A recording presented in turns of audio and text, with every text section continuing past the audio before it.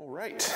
My name is Schmidt. We're here with Andria Shirk. It's June 17th, 2024. We're at the Portland Wine Storage in Portland, Oregon. Andrea, thank you so much for joining us today. Thanks for having me. First question, why wine? Why wine? Why wine? My story is sort of funny. I was starting out as a jazz singer, and my parents are both singers, and we're in show business. And I was going out to local clubs, and there used to be a club called Brasserie Montmartre here in Portland. And I went with my parents because I wanted to go and see all the jazz singers in town.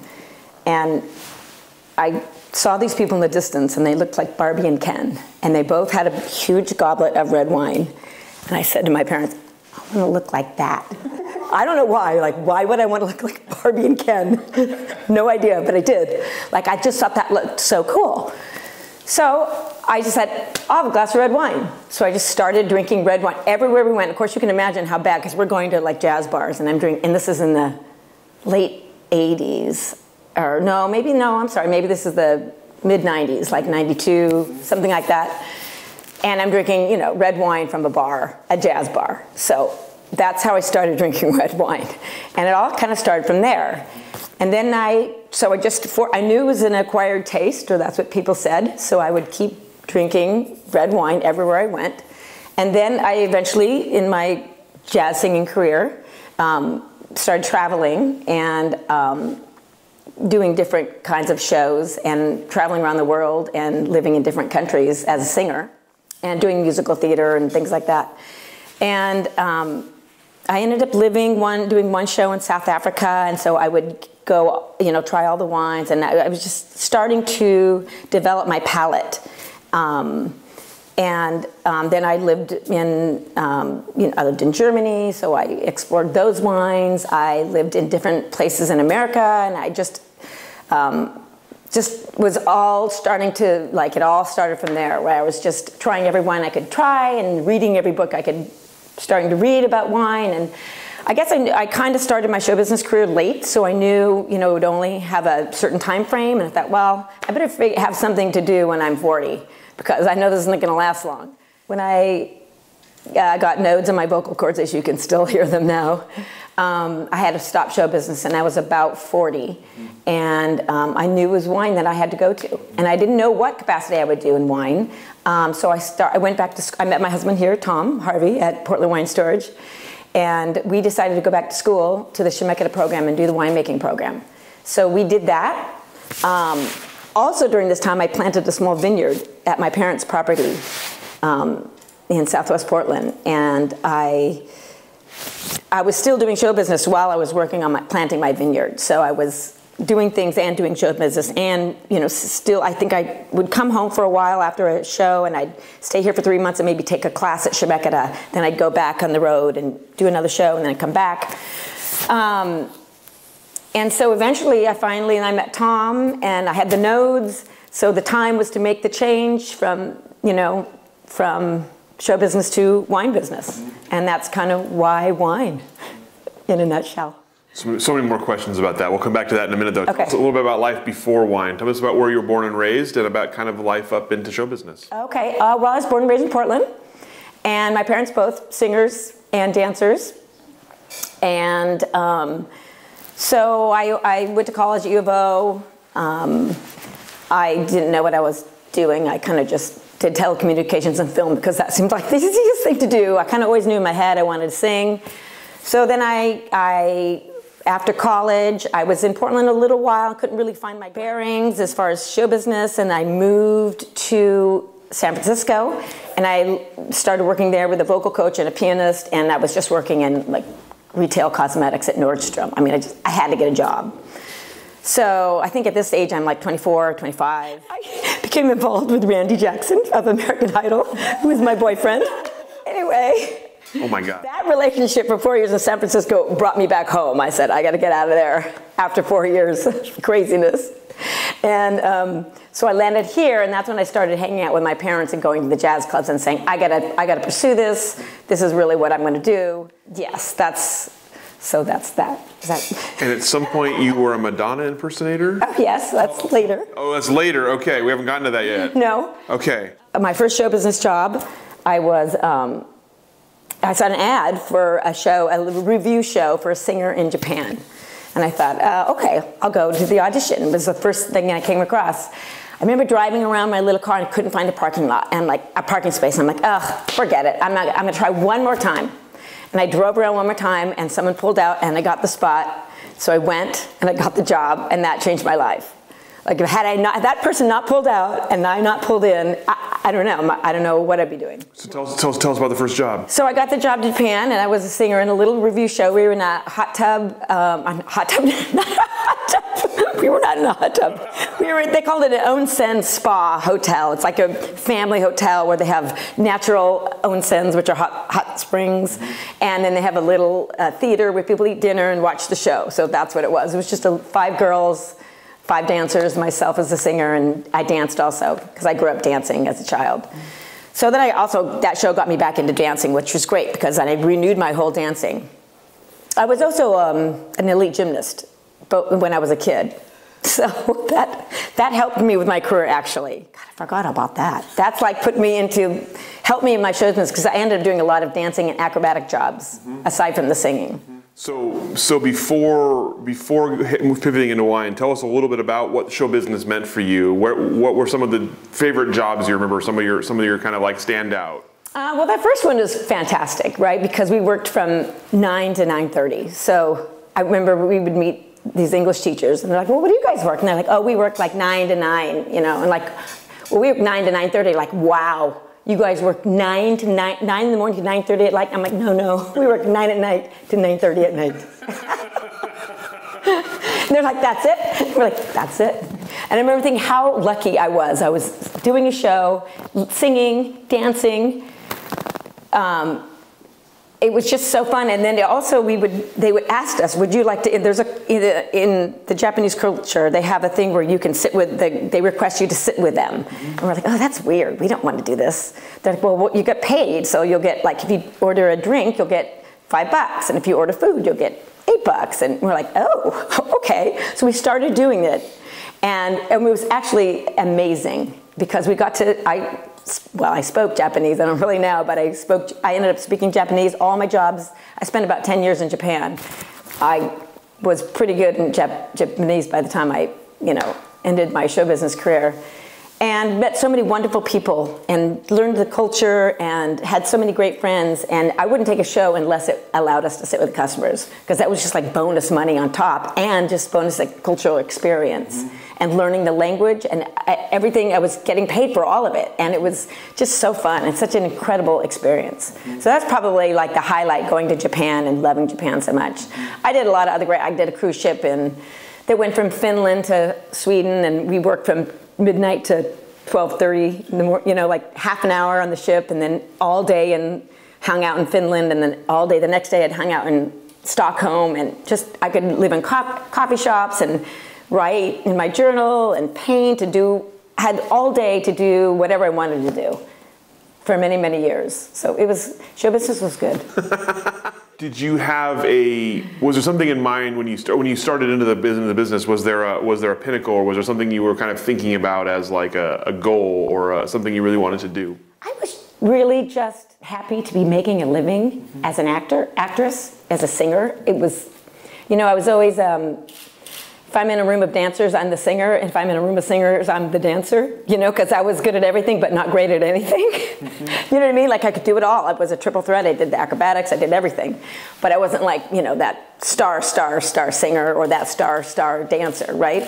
But it was kind of good because I could kind of do everything and do a lot of different variety shows. So you mentioned getting interested in wine kind of on a chance. Tell me about developing your palate, developing your education. Before you kind of made the pivot into wine, how knowledgeable did you feel about wine, and what kept you excited about learning about wine? I guess probably because I was going to all these different countries and everything was so different, and tasting these different wines and going to just different wineries around the world. And then the great thing also was coming back to Portland in between shows. And also, we have a house, my family has a home in the Bay Area, so I would go back there sometimes as well. and just spending all my free time either reading about wine or tasting wines or just, because I loved it so much and I just knew this is what I want to do when I'm done with show business. I guess I just studied it, a lot. I read a lot of books. And I knew at that time, I think I wanted to go for the Master of Wine situation, but that kind of faded away. After I have a baby, I can't remember anything, so I'm like, I can never remember that now. I did go through the first part, though. So let's talk about the pivot a little bit then. Getting towards the end of show business career, tell me about making the leap into wine. What was the first step? The first step was, let's see. The first step was I got, there's a couple different parallel things going on here. So I think it's good for anyone to just, if you don't know what you're doing or what you want to do, you just volunteer, right? So I went out on sales calls with somebody. That was a nightmare. I hated that more than anything. It was so hard, and you wait in line to show your products. It wasn't even my own wines, it was just, someone's portfolio. That is the hardest job. I have a lot of respect for those people that do that. Very tough. So I crossed that off. I'm like, well, I'm not doing that. Then I volunteered for the Indie Wine Festival. And that, I happened to get put on a committee with Rebecca Murphy, who is also a mentor of mine, and she ran the Dallas Morning News Wine Competition. And I was on her committee to run the wine competition for the Indie Wine Festival. So I got involved in that. And while that was going on, I was still, I think at that point I was in classes in Schmidt. So I was learning how to make wine. I started doing harvest every year. I guess my first one was, 2005.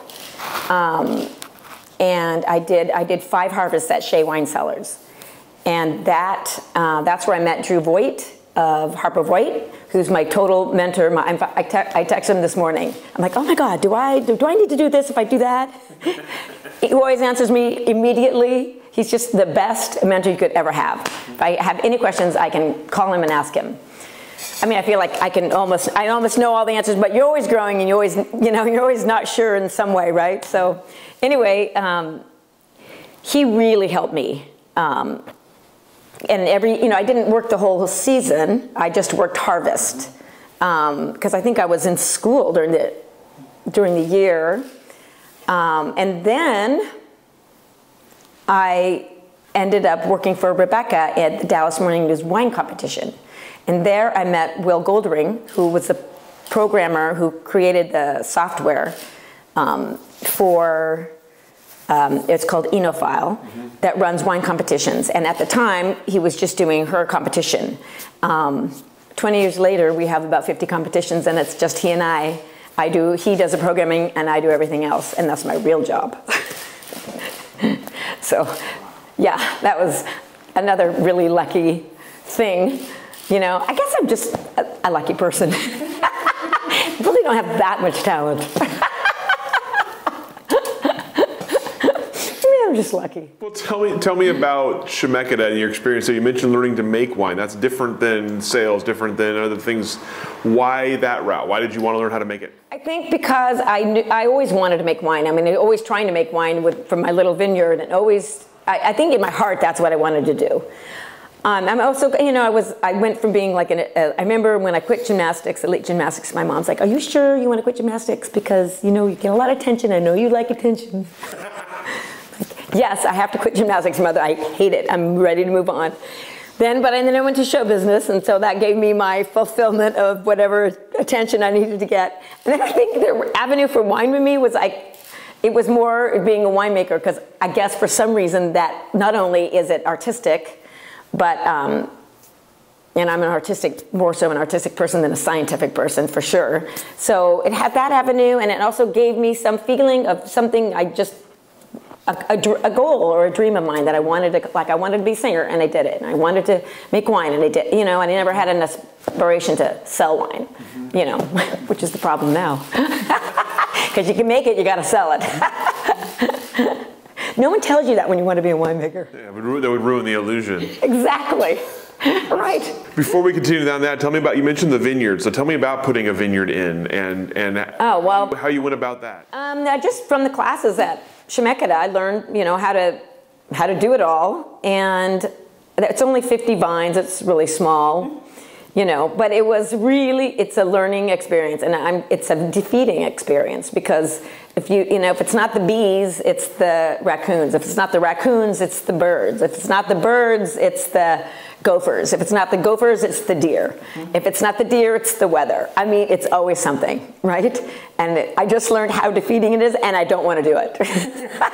So that taught me that. So that, I'm like, vineyard management, no. No thanks. So you mentioned, we're going a little out of order here, but you mentioned meeting Tom and doing wine classes together. Tell me about meeting Tom and about how starting the wine thing together. Well, we were in a tasting group here. 5 of us. Joe was involved, and 2 of the other, Sam Sunderleaf and Norm Schoen and Joe, and Tom and myself had a tasting group, and we would meet, I don't know, once a month and do whatever tasting. We all had collections, so we all stored our wine here, and that's how we all met. So we just somehow got together to have this tasting group, and I remember Tom and I would sit across from each other, and we just kind of became best friends. Yeah. So, I don't know, I guess we've been married 18 years now almost. So that's how that started. And then I think he was really good because I was at a career change, right? I couldn't sing anymore, my nodes, and I was 40. And I don't think I really wanted to, in the shows I was, well, that was when I was Madonna at the end. I was Madonna, and all the dancers and kids were like 20, and I was, in my late 30s. And so it was fine until a while I was like, okay, I'm just now hanging out with 20-year-olds, and I'm ready to be done, So, it was, I could still hang with those people, but the time was right for me to move on. And then just with meeting Tom, and he said, let's go back to school. I knew I wanted to do it, but he helped me and encouraged me to do that, and for us to do it together, which was great because I don't do math. and he helped me through all that horrible sobbing, trying to get through science and math, which was horrible. But that's also because when I was a gymnast, I was taken out of school. And I didn't, in 8th grade, 7th and 8th grade, I had 2 classes in the morning, English and something else. I don't remember maybe history. And then my mom picked me up at 11, I was in gym till 6 o'clock. I never had math in middle school. Do they allow that? It seems so illegal, right? And I'm still paying for it now. Even when I have to do calculations, I'm like, oh, Tom, can you help me? It's just so brutal for me. That should be illegal. I should sue somebody. I don't know who. Maybe Portland Public. I ain't got any money. So you're actually, I can't let the Madonna thing pass. Okay. I'm asking a question about Madonna. How did you end up as a Madonna impersonator? Okay. Where did it take you? Oh, okay. I'll make that one quick. I was doing review type shows. I was doing musical theater, like a lot of musical theater here in Portland. I did shows at Lakewood, and I did shows in San Francisco. And then I had gone to Biloxi, Mississippi as a dancer. And the guy hired me because he said, you sing and you dance, and I think you look like Madonna. I'm like, really? I go, okay, all right.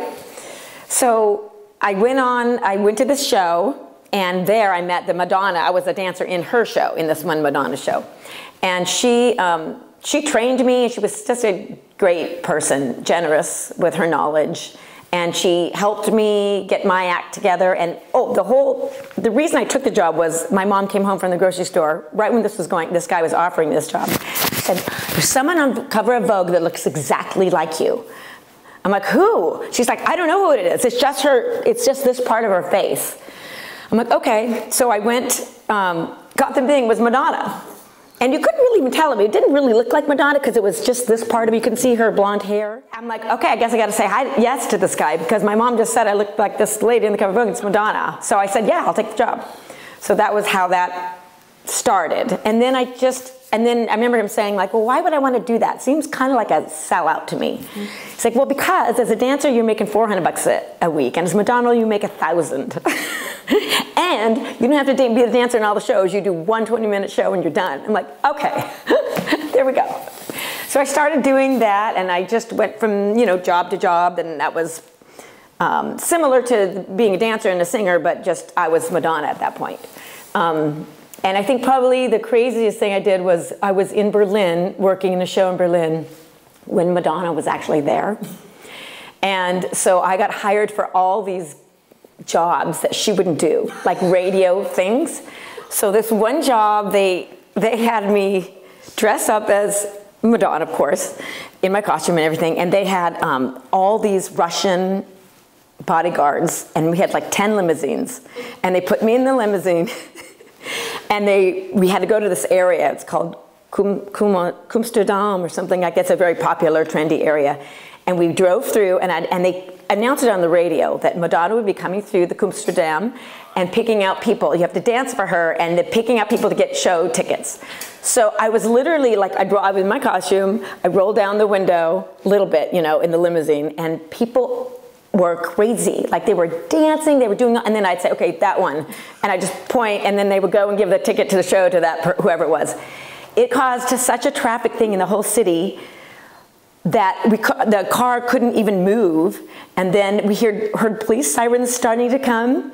And they're like, wait, we gotta get out of here. And they're all talking, you know, German and everything. I'm like, oh my God, what's going on? Then we started just speeding like crazy. And I thought, oh my God, I'm gonna die like Princess Di. And I'm not even famous.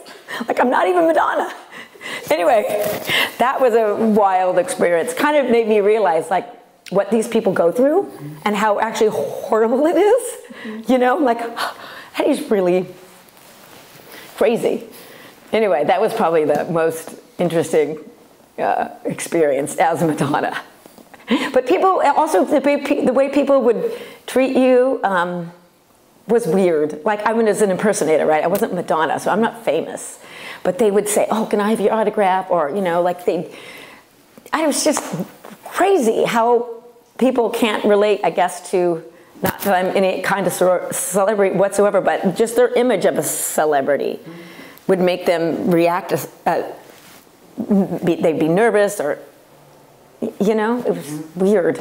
Such a learning experience to experience a glimmer of what maybe her life is like. Check that off as no thanks. Right there with Vineyard Management. Right there with the Vineyard Management. So that's how the whole, and then I did that but I was Madonna for about 10 years. Yeah. And that was really, really great. I mean, it was just super fun, you know. I'm amazed that there's that much demand for a Madonna impersonator. Oh, yeah. I mean, we would do corporate shows, like we would do Merrill Lynch, Beaver Creek, Colorado, where we stayed in this fantastic place for all summer. We did one show every 3 weeks. And we lived there, me, and Michael Jackson impersonator, Stevie Wonder, Bruce Springsteen, Elton John, all of us. And then, you know, 30 dancers. I mean, it was just like complete, so fun, and just a great, I mean, you know, what a life, right? But you can't live that life forever. Yeah, that's amazing. Okay, so. Yeah, so there's definitely, I mean, there's corporate events, there's regular shows, there's cruise ships, there's, you know, I did them all. So I feel almost bad talking about wine. No, I'm just kidding. So wine, what's that? So you're in Chemeketa, and you're trying a lot of things, and you're finding that winemaking is something that is speaking to you. So tell me about, as you're kind of wrapping up, as you're getting into winemaking, what are you starting to make a plan, or is there a goal for yourself? Is there something that you really want to do with winemaking? I mean, I think once I started working at Shea and I met Drew. Well, I think once I started working at Shea, I knew that was what I wanted to do, for sure, because I had checked the other things off. And I was still at this time, I think, no, I wasn't quite working for Enophile yet. That was in 2008. This is around 2005 when I started my first harvest. So I just knew, I didn't know how I was going to get the opportunity, and I also knew I kind of didn't want to run the big show. Like I didn't want to do what Drew was doing. Way too much responsibility, way too much information. Like, you know, you had to know all about the vineyards and all about everything, and you know, compliance, and I was not interested in any of that. And then Drew left Shea and went on to start his own thing, where he was doing Custom Crush. And he's like, here's your chance. You want to start your own label. And then by that time, that was, I guess, 2012 now, so we've jumped time. And by that time, I was ready to start my own label. And that was when we started Laelaps. So yeah, that was 2012. And we made 12, 13, 14 at Beacon Hill with Drew. And so he really helped me and guided me. And then we moved, in 2015, we moved to Southeast Wine Collective. Because at that point I had a child. And the commute was just, I didn't want to do that commute at all, you know. So, and then we ended up at Southeast Wine Collective, and I kind of feel like an outlier in the wine community because we're not really in the valley, you know, and I kind of missed that at first, but then once I started getting into the urban wine scene, we got our own community here too, which is great. And I just never had an interest in that commute. And plus our winery is a business, but it's not, my paying job is Enophile, the wine competition software. So that was, and all of us who are involved in Laelaps project, which there are 4 now, we all have other jobs. So it was important to stay in Portland and not move to the valley and be an urban winery. We liked it too. We liked the scene of the urban wineries. It's just kind of more my scene, you know, all of our scene. So between starting to make wine and thinking you don't want to run the show and then starting your own label, what was the growth for you? What were the steps along the way? What made you think it was time in 2012 that you were ready to do it? Well, I had actually been we had been, as a group, as a tasting group where I met Tom, we'd been making wine since 2005. So I was getting grapes from Shea then, making 1 barrel of wine since 2005. So by 2012, I knew what I was doing. You know, I was pretty ready. And then once we were starting with Drew, then I just, you know, any questions I had, he was right there. So 3 years of that, then I was really ready to be on my own. But as you can see, I still text him for questions. So tell us about starting Laelaps then. First of all, I guess, what was sort of the mission? What were you trying to make with Laelaps? Well, with all of us, we all wanted to make the kind of wine we wanted to drink. It's really what we wanted to do. And I always wanted to make something that, we love cabs. Sam and I, that's one of our partners, we love California cabs. So we kind of wanted to make something like that. We knew we wanted to stick all in Oregon. So our sort of thing is we're all Oregon, all single vineyard, all single varietal. So every wine we make is from a single vineyard. There's no blends, it's all solid, 100% Cabernet, 100% Pinot Noir, 100% Riesling, and all Oregon. So Cabernets are from Eastern Oregon in Rocks District of Milton Freewater and also Walla Walla. And then the Pinot from Willamette Valley and Riesling from Willamette Valley. Next, so tell us about the name and about making your first professional wine. The name, okay, so Laelaps. So our tasting group name was Mad Dog, Maddog. I can't tell you the first part because it's really nasty. Downtown, blank, blank, blank, downtown enological group. So we knew we had to have a dog in the name or a dog somewhere because we couldn't no one could use their own name because there were 5 of us at the time. So we'd like, well, we didn't know. And Drew was like, you got to make a decision. You got to get your labels. It's time to decide. So Tom was flying back from the East Coast and he was sitting next to what's that, mythology? Yeah, mythology professor. And he was talking about how we need a name, a dog or something. Then he's like, well, how about Laelaps? And Tom's like, well, who's Laelaps?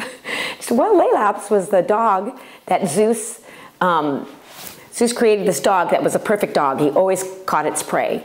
And then he got really bored with the dog always catching its prey. So he threw in a fox that could never be caught. So the fox and the dog ran around in like a Mobius circle, perfect and imperfect at the same time. So we sang that story and we're like, wow, that's kind of like a metaphor for wine, kind of.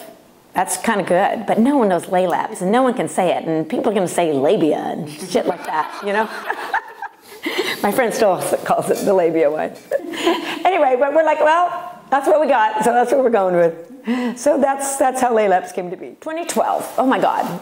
Come on. It's a long time ago. 2011 was the only vintage I hadn't made since 2005 because I had a daughter that year. 2012, we made the Rocks Cabernet. that to this day is one of the best wines we've made and drinks fantastically still. And we were blown away by that wine. We're like, wow, this is great wine. There's something here, so we got to stick with this rocks stuff. But then we actually lost the rocks in the next vintage, so we didn't make it for a couple more vintages. But anyways, and then we made got lucky with a Pinot. Sam, who owns Sunderleaf Painting, got a job painting Diane Nemarnicki's, Nemarnik. So he got a job painting, she hired him to paint something. He's like, hey, she's got a vineyard, great vineyard. I'm like, it turns out her brother lives next to the house I grew up in. My mom still lives in. I'm John. I'm like, that's your brother, John? That's my neighbor. From childhood. Anyway, not childhood, but growing up at my mom's house. Anyway, we ended up getting her grapes, it was right at the beginning of her start, and they were fantastic. And I remember Drew's like, well, you don't know anything, there's no history of this vineyard, you don't know anything about it, maybe you should get grapes from somewhere else. And I'm like, no, we're gonna try this. And I remember them saying, wow, your wine is the best wine here this year. And that was 2012. And we're like, wow, okay, great. Again, lucky. So we actually made Pinot, that first year we made Pinot and Cab, and that was it. We brought in Riesling later from Anime Vineyards. I think 2017 was our first vintage for Riesling. And then with the rocks, we made the rocks, and we also, when we lost the rocks in 2013, we moved to the hillside, Seven Hills, which actually has been a fantastic, makes a fantastic wine. That's our Seven Hills Vineyard Cabernet. We love that wine so much. And then we got an opportunity again to make the rocks. So we're like, you know what? Let's make 2 cabs.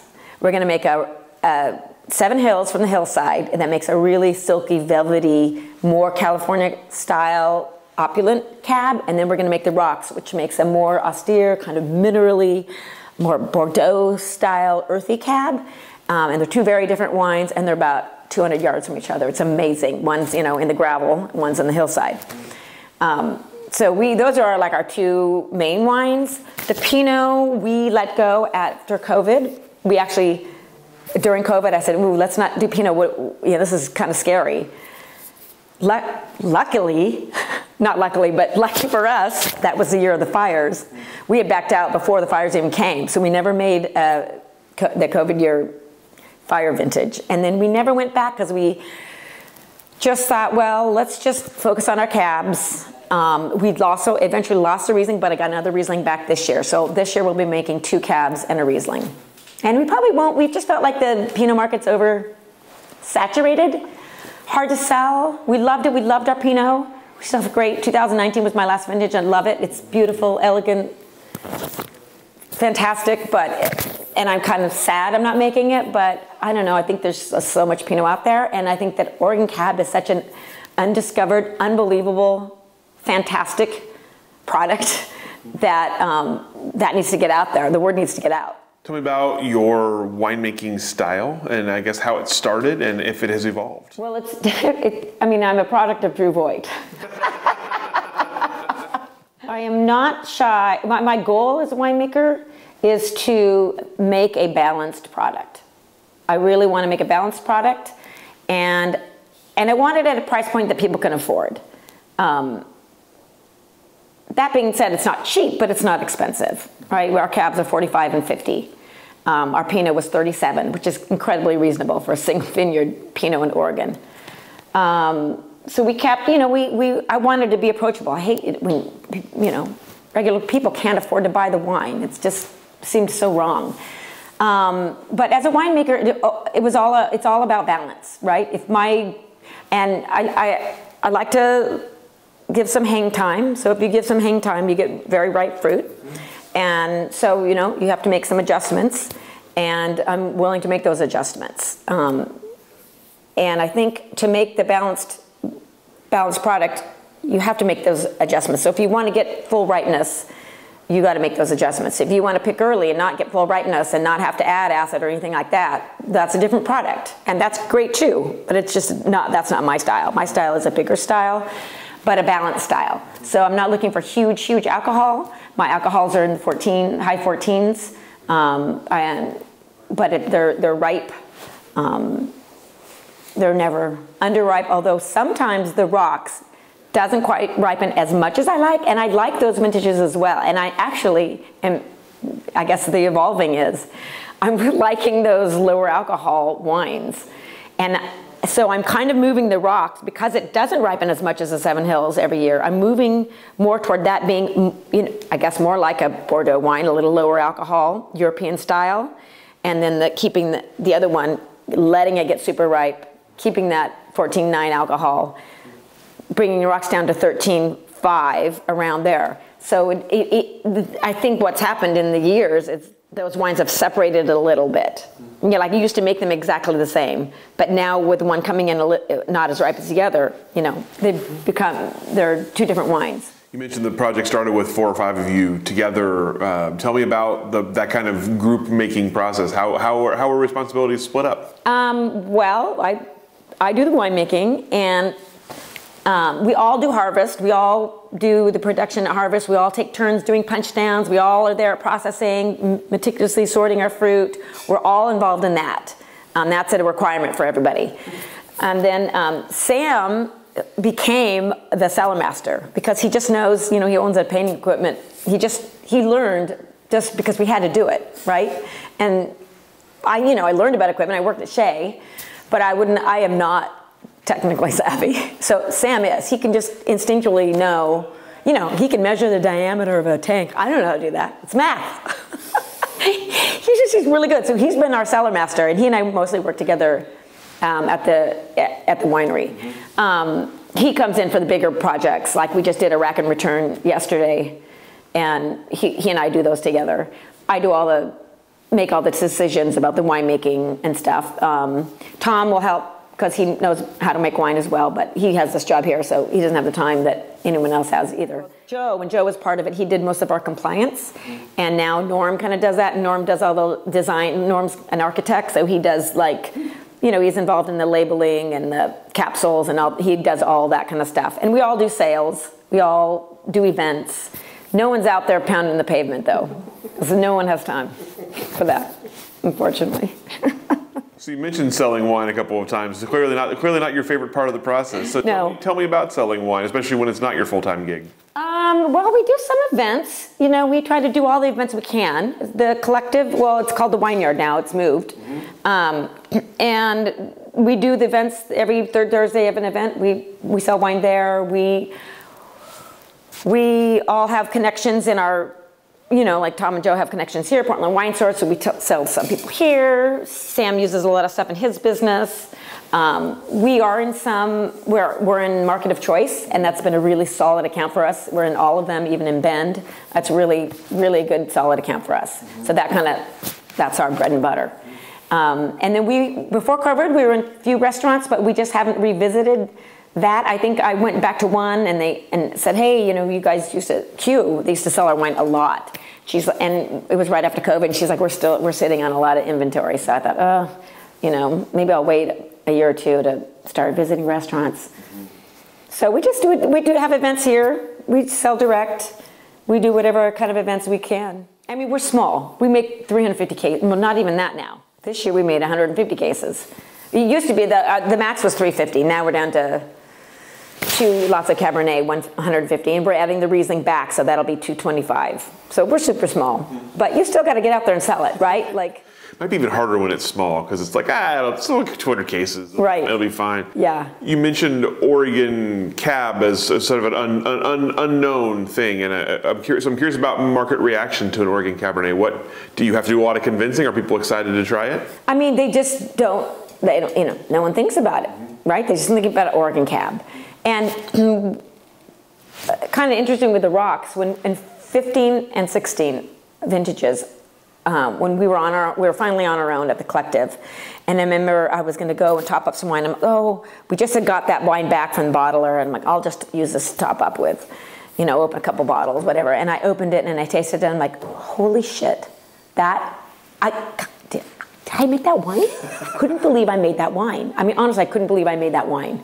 I'm like meticulously studying my notes of what I did to do, what did I do? I got to repeat this, you know, which you learn, you can never repeat. Everything is different every year, so that didn't really work. It made me realize it was from the rocks. It was an unbelievable wine that had everything. The structure on that wine, I was like, I can't use this for top. This wine, it has so much structure and depth and layers, and I was just blown away by what it, and I thought, this is so sad that no one really knows about it. And then the rocks rows that we were using, they decided to rip those out and put Syrah in there because Syrah is doing so well. And I thought, you know what, no one, and see, most of the wineries on the rocks are Washington wineries, so they can't label their wines as rocks. Only the Oregon wineries there can label them as the rocks. So they're taking that cab and just blending it in with their Walla Walla Valley cab. They're not focusing on this rocks cab, which is amazing, you know? I felt like no one knew. Like, this is like the greatest secret around. Like, oh my God, how, you know? Anyway, so we had to switch rows, and the row is different now. And I always say it takes 10 years to learn a vineyard or learn a row.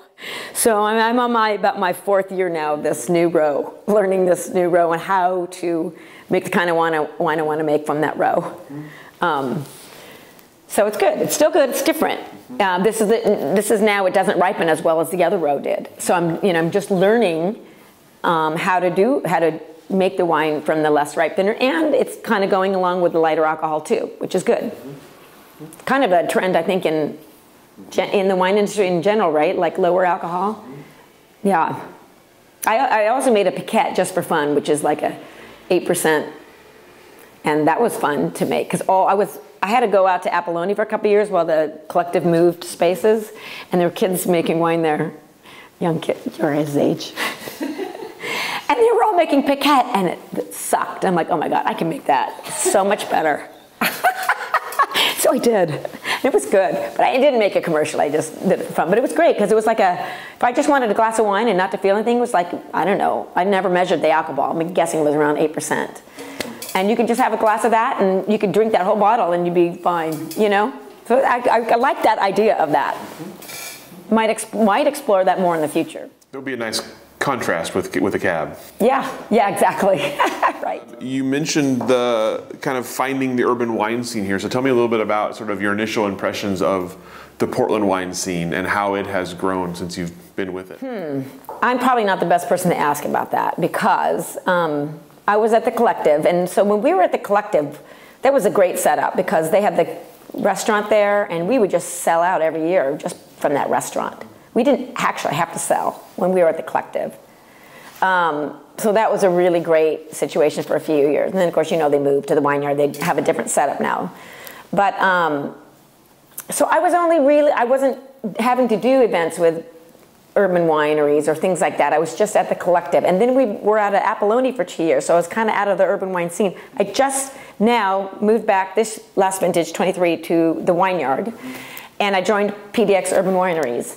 And I'm just starting to get involved in that group and get to know it. I can't really speak about it yet because I don't yet know. But we had an event, it was good. Everyone seems great, you know. I imagine they're similar to me. They just want to be urban. They want to stay, you know, either they have family or kids are here that are in schools here, or they have other jobs that are here. I know one guy I can't remember his name, but he saw him at El Gaucho. So, you know, I think probably a lot of the urban wine people have other focuses as well, maybe more so than people in the valley, but that does not mean that the wine is compromised at all. I mean, people are doing great things, you know? Tell me about getting to know a vineyard. You mentioned it takes 10 years to know a row or know a vineyard. What is the process like for you of getting to know a row or a vineyard? Oh God, I don't know how to explain that. So, well, for example, in the rocks, let's just say in the rocks. Everyone talks about the rocks funk. So one year, I didn't experience that for a few years, any kind of funk or whatever. So then, I guess it maybe was like 2017, I think. And on day 2, my fermenter smelled like hay. Oh my God, it smells like hay. So of course I called Drew. Drew, it smells like hay. What the hell is it? What is it? He's like, wow, that's weird. I've never heard that. But he's like, reduction? I'm like, oh, maybe. And you know, there's a gazillion, reduction can express itself in a gazillion different compounds. So I thought, I'm going to treat this like reduction. And I did, and I got rid of it. And you, like I don't know, most people wouldn't think that would be, it was hay. It wasn't your typical rotten egg or whatever you get from H2S, you know, it wasn't typical what you would get. And I mean, it literally smelled like a bale of hay. It was so bizarre. The next year was the same thing, you know? And I learned how to deal with it. So that's just an example. If you learn, not that I got the hay every year though. Like I haven't had the hay in a couple of years, you know, but I've had other kinds of reduction. So I tend to get more reduction from the rocks than I do from the hillside. The Seven Hills hillside, it's a guaranteed ripe.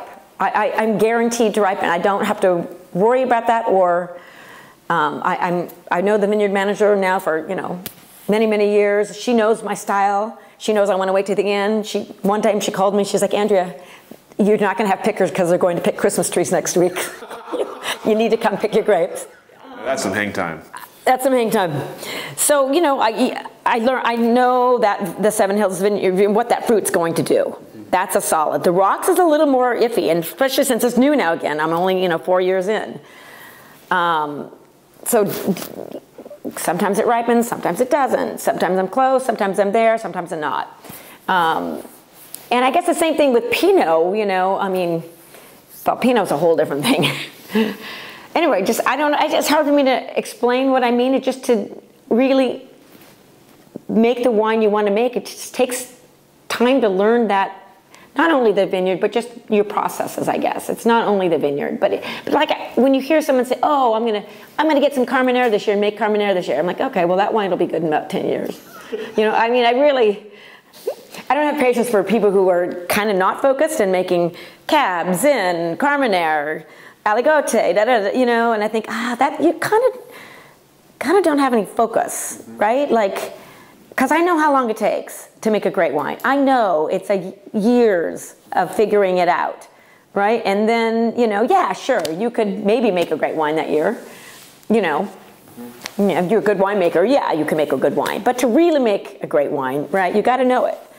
So that was part of our thing too. We just focusing, really focused on what we're doing on the cabs, and that being really our main focus as cabs. And and Riesling too, because we love Riesling. All of us love Riesling, And I've converted so many people to Riesling, right? They're like, oh, I don't want to taste it sweet. I'm like, it's not sweet. It is not sweet. And so many people I have changed. It's like the winemaker's grape. It is the winemaker's grape. I feel like. Yeah, because the public is so misled by bad Riesling, right? There's so much bad Riesling out there with the non-winemakers making Riesling, or shitty winemakers making Riesling, or just people making sweet Rieslings and not balancing it out. And then they taste that and they're like, ew, that's just sweet, It's not. It doesn't have to be. And if it is sweet, you got a lot of acid in there to balance it, and then it's juicy, not sweet. And that's what you want. You mentioned Pinot, of course, being its own challenge. Obviously, Pinot and Cab, so different in so many ways, and Riesling also. How you approach them differently when you were making all of them? How did you approach them differently? What is sort of the philosophy behind Pinot versus the philosophy behind Cab for you? Well, your philosophy is always kind of the same if you want to make a balanced, structured wine. So really, that's kind of you got the same goal. Pinot, I don't think. The last one I made, I really, first my goal in making Pinot was to make a big Pinot, because I'm a Cab drinker. So I'm trying to make plus I'm a product of Drew. So he made big Pinots, and I loved his Pinot. So I wanted to make a big Pinot. So that was my focus initially. I have obviously learned you can't always make a big Pinot every year. Who knew? But it's, ironically, the last vintage I made was probably my favorite in 2019, when it was a super, we had to pull, they were getting decimated on the vine, and we had to pull them in early, and I did an extended maceration on that. First time, I'd never done it before, I tried it. And that wine is so beautiful, it's so aromatic, and so lovely, and nuanced. I'm like, oh, if I were still making Pinot, that's what I'd want to make. Not those other vintages that are big, huge Pinots. So that's, I guess I evolved, you know, in that. And then the same with the rocks. You know, I'm making the lighter style cab as opposed to the bigger style in the Seven Hills. There's so many variables, right? The ripeness, styles, you know.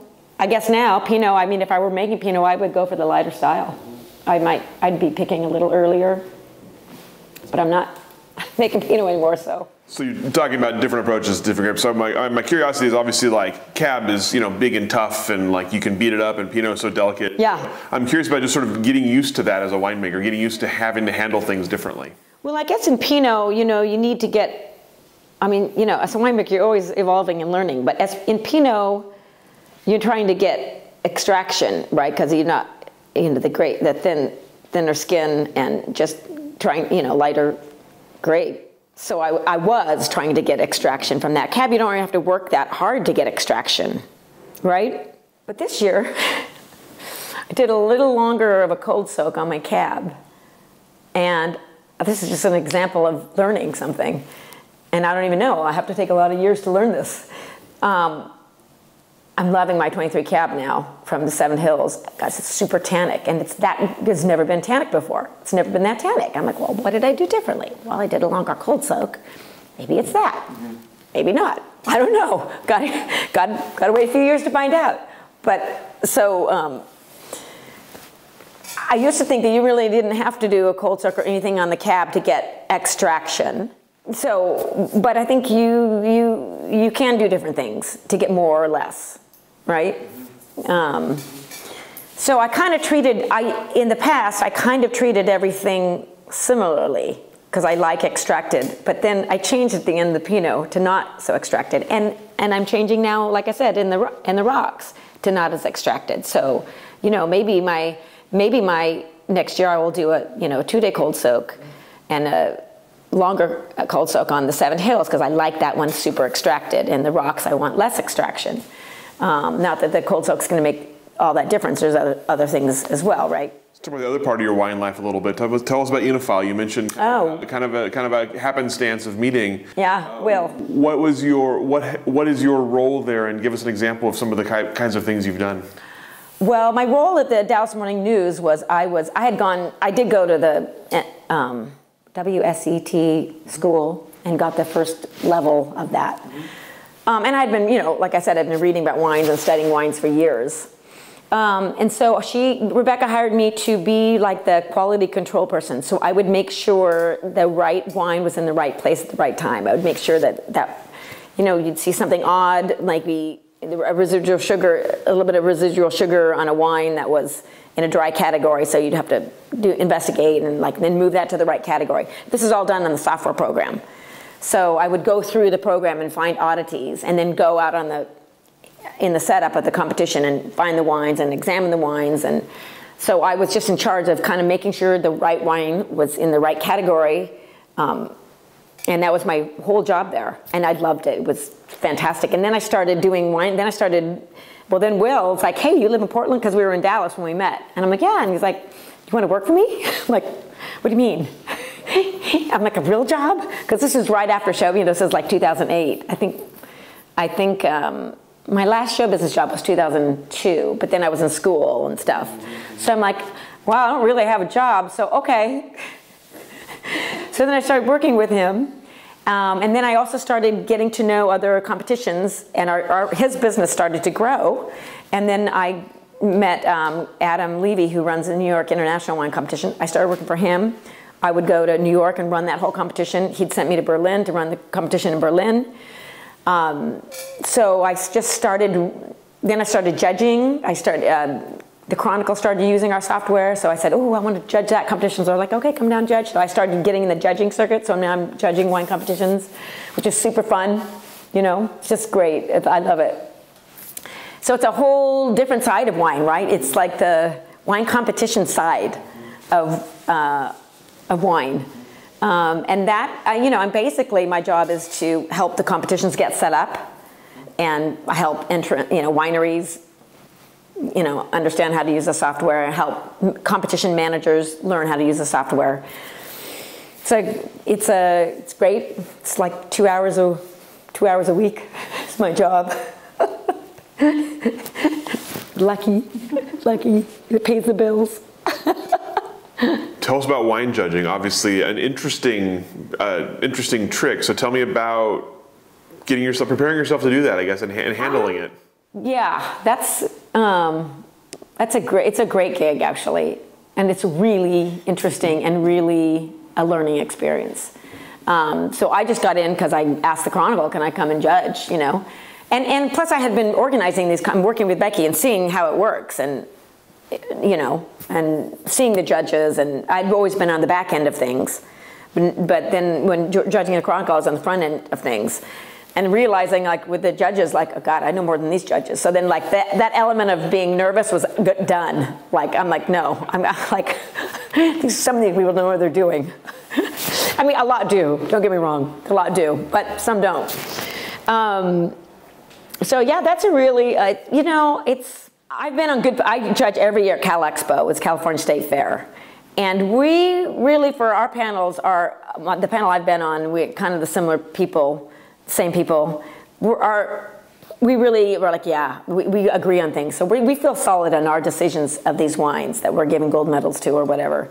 But then, you know, I hang out with all the people, and afterwards they're like, oh my God, so someone gave a gold medal to a wine that was, you know, had VA or whatever. So you're like, oh God, what is that person doing judging here? You're like, you know, there's some of that, but hopefully those wines don't make it all the way through. Flawed wines, you know, like they'll get cut off at a certain point, right? Like someone will catch that wine. So I do respect the process. I think the process does work if you have the right judges. You know, can't speak for every competition because I'm not doing every competition, and there's a lot of them out there. There's like 50 use our software.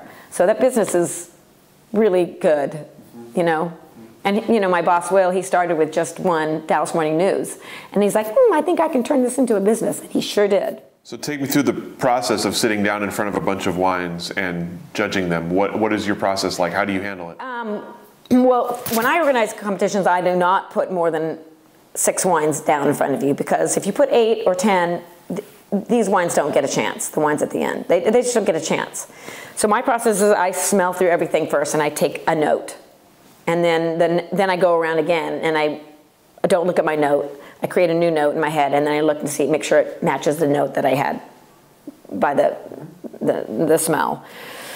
And then I go through and taste. And you know, I'll go back and I won't just focus here. I'll go here, and then I'll maybe go over here and go over there and switch it up. And then I'll push away the ones that are flawed. I just put away, and I don't revisit, because I can spot out a flawed wine. And then you'll have the ones that you like, and then the ones that you're not sure about. So you have like 3 tiers, you know? So the ones you really like, the ones you're not sure, and the ones that are flawed.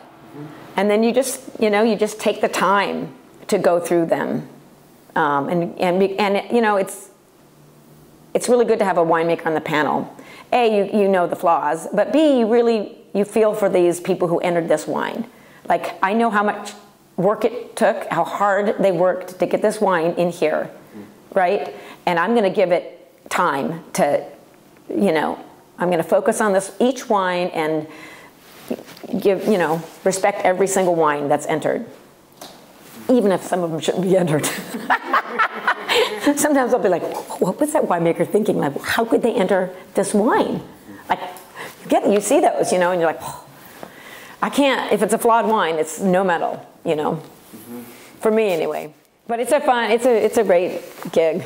So let's talk about the Oregon wine industry a little bit. I'm curious about, on a larger scale, your kind of initial impressions of Oregon wine and how you've seen the industry grow, just from your perspective. Well, you know, when I started out, I mean, I was at Schmidt in 2005, and I remember people who have vineyards and are winemakers, and everybody in my class has their own label, you know, like Barking Frog and the De Vere people. I mean, I just remember these old Michael and Dean. I mean, we were all in class together. No one had anything at the time, right? So it's really interesting to see the paths that everyone has taken, right? Like Michael and Dean. I mean, look, he's doing a lot of stuff, right? Just everybody kind of grew.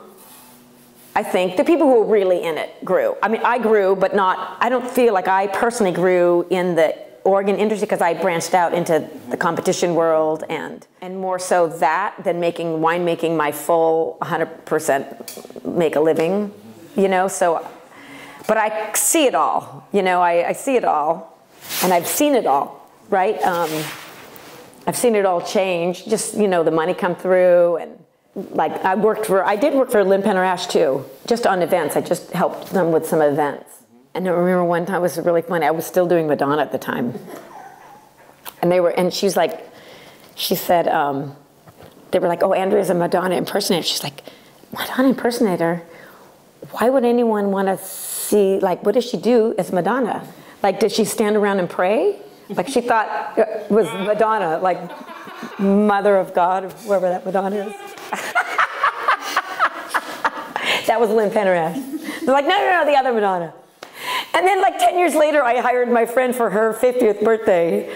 I hired my friend who's a Lady Gaga impersonator. They flew her in from Las Vegas. She performed at her 50th birthday. But that was, you know, great to see like what their transformation, right? Lynn Penerash. Good for them. Good for her. Hard work. I just remember her from the Indie Wine Festival judging. She was always a technical standout. She would always say, no, this one's flawed. I'm not moving it on. She was really, and I remember, wow, you know, so I was so new then. That was just my first thing volunteering. Like, oh, that was so, you know, I've got to listen to this lady. She sounds like she knows what she's talking about. You know, she did, and look at her, you know. That was kind of cool to see the process of that, right? When these people were just, she was a judge at the Indie Wine Festival, and all the people that were in the Indie Wine Festival. It seems like most of those people still are indie, you know, no one ever, except like Michael and Dean, but you know, his label, well, I don't know about how big his label is anymore, but I know he's doing big stuff. Anyway, it's been fun to see the transition, right, and the growth. I'm not like an old timer, right, like the old guys, but I was still relatively got into it, you know, in 2005. It's a lot of growth. You know, it's a lot of growth, right. Yeah, I'm kind of glad I'm not actually in the valley, in that zone. I don't know, you know. So what comes next for Oregon from your perspective? What do you see the industry looking like over the next few years? What changes do you see? Or what are you hoping for? I mean, well, I don't know if for Oregon specifically. I mean, I see trends, you know, like, unfortunately, young people aren't drinking as much. But I think I see a trend toward, and I like the idea of these piquettes and pet nats and the lighter alcohol stuff. And I make a pet nat at home, just my summer drinking wine. I bleed off I do a saignée in my cab. So I have 15 gallons of cab I make into my summer sparkling wine, just in my garage. So I drink it all summer. And I like it, you know, I'm like, oh, this is good shit, you know? So I see like the lighter alcohol being a trend and being successful. I have a little bit of a worry for traditional classic wines. I feel almost like it's a fading thing. I don't know why I think that. Maybe because everyone's saying, oh, young people aren't drinking. I'm like, oh, they're not, okay, because they're going toward these other orange wines and low alcohol wines. I don't want the great wines to get lost, you know. I don't think they will in my lifetime, but I don't know, you know. It's a thought, right? It's a thought, like maybe young people won't appreciate this incredible cab from the rocks. It makes us really amazing, structured, interesting, mineral-driven Cabernet. It's so fantastic, you know. Maybe they'll never appreciate that. I don't know. Tell me what's next for you personally, anything personally, professionally that you're looking ahead to? It's a little hard because my partners are a little older. They teeter back and forth when running to like wind down or ramp up, you know? Everyone's like, oh, do I want to slow down? I would love, I'm Portuguese, I'm a Portuguese national. I would love to make an Oregon Touriga Nacional. And for me personally, that would be like my dream to make that wine. They have some in Southern Oregon. It has to be Oregon because we're all Oregon. So Southern Oregon that's the only place I know they grow it. They grow a small amount and it's always spoken for. So I don't know if I'll ever be able to do that. But that's kind of one thing I want to do is add something like that, a different red that I mean, I know I could make a great wine out of it, because I know my heart and my passion for that, to make that Portuguese grape, is there. And I just want to keep making my cabs and Riesling. I mean, I'm interested, I think, maybe in doing some sort of pet nat Riesling eventually. I'd like to do that. Maybe bring back the Piquette. It's hard to do when I'm with I also have another software job. It's not wine related. Same boss, not wine related. And I want to retire from that in a few years, and that will give me a lot more time. So maybe in a couple more years, I can really focus more on just doing wine. I don't ever want to make more than 300 cases. So it would be more just about doing, personally making a great wine from a Portuguese grape in Oregon, and continuing to make great cabs and Riesling. Love it. All the questions that I have for you today. Anything I didn't ask that I should have? Anything we didn't cover today that you'd like to cover? I don't think so. Don't get shy on us now. I think I told you probably too much. That's sort of how it goes usually. So, well, thank you very much for taking the time, sharing your story. Thanks for having me. Thank you to the people at Portland Wine Storage for letting us use their space. Again, I feel like we should be renting a space here, how often we're here. Thank you. That's right, my husband owns it. This one's on the house. Excellent. Thank you so much. We'll let you off the hook.